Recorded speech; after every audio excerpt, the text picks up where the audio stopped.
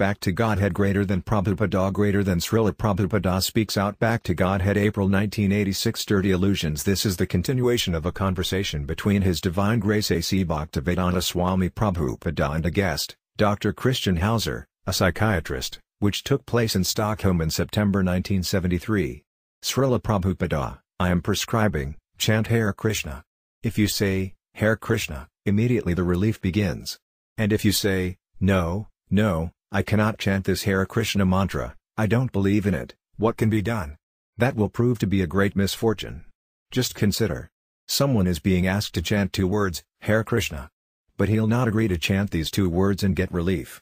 Instead, he'll chant 10 or 15 words, no, I cannot chant this Hare Krishna mantra, I don't believe in it. He won't chant the 2 words Hare Krishna and get relief. That is a great misfortune for the person. Dr. Hauser, yes. But isn't there something else beyond just the chanting? I mean, Srila Prabhupada, that is the beginning. It is like an ocean. Anandam Buddhi, an ocean of blissfulness. So first of all, come to the shore, touch the water. It is like the Pacific Ocean, with all its vastness. But come to the shore and touch the water. Then gradually you'll understand. If you remain aloof, no, I shall not touch it, then how can you understand what the Pacific Ocean is? Dr. Hauser, yes, I can see that. Srila Prabhupada, Ambudhi means the ocean, Ananda means blissfulness. So Anandam Buddhi means the ocean of blissfulness. And Anandam Buddhi Vardhanam, this ocean of blissfulness goes on increasing and increasing unlimitedly. Now, how does this ocean of blissfulness go on increasing? Sito Darpana Marjanam, the more you chant the Lord's holy names, the more you cleanse your heart.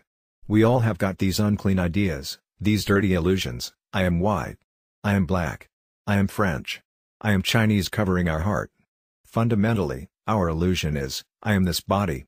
But by chanting the Lord's names, we cleanse away our illusion and come to the reality, I am a spirit soul, part and parcel of the Supreme Spirit. Now let me serve Him. So our diseased condition in this world is due to our unclean heart. In fact, disease means uncleanliness. Is it not? Dr. Hauser, Srila Prabhupada, yes. So our material disease, our being in this material world to begin with, is due to our unclean heart. Therefore to cure this disease, Sito Darpana Marjanam, we have to cleanse our heart. And this is the process, chant Hare Krishna, let the Lord's holy names cleanse our heart. Dr. Hauser, when did this movement start in the Western Hemisphere? Srila Prabhupada, my spiritual master, Srila Bhaktisiddhanta Sarasvati Thakura, asked me to revive this traditional Vedic culture in the Western world. It is not actually a question of starting. This is the world's traditional, original culture. Dr. Hauser, for some people, it will be very difficult accepting this kind of thing as authoritative. Srila Prabhupada, why?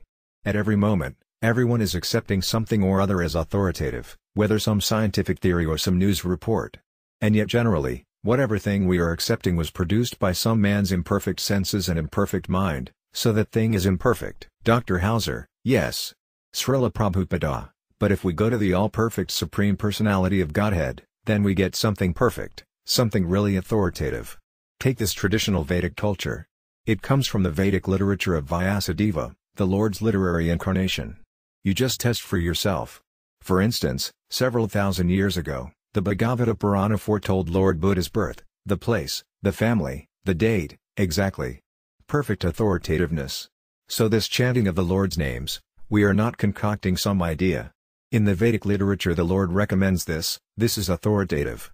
But instead you may want to accept some other prescription for relief, something produced by some man's imperfect senses and mind. But that thing must be imperfect, because it is from someone imperfect. Dr. Hauser, yes. Srila Prabhupada, and yet, despite all this imperfection, still this man will put the thing forward as if it were perfect. So he is cheating. That is going on.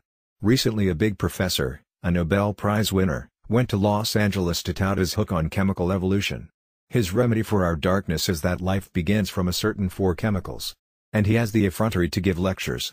So one of my disciples who has a doctorate in chemistry asked this professor, if I give you these 4 chemicals, will you be able to produce life? The professor replied, that I cannot say. Remember, he had asserted that life begins from these 4 chemicals, and he had lectured for hours. And yet when he was asked, when you actually have these 4 chemicals, will you be able to produce life? He answered, that I cannot say. Just see. He's not certain whether he'll be able to produce life. Is this not cheating? Dr. Hauser: Yes. Srila Prabhupada: So we don't go to cheaters to get relief. We go to the Supreme Lord, and we continuously chant His holy names. To be continued.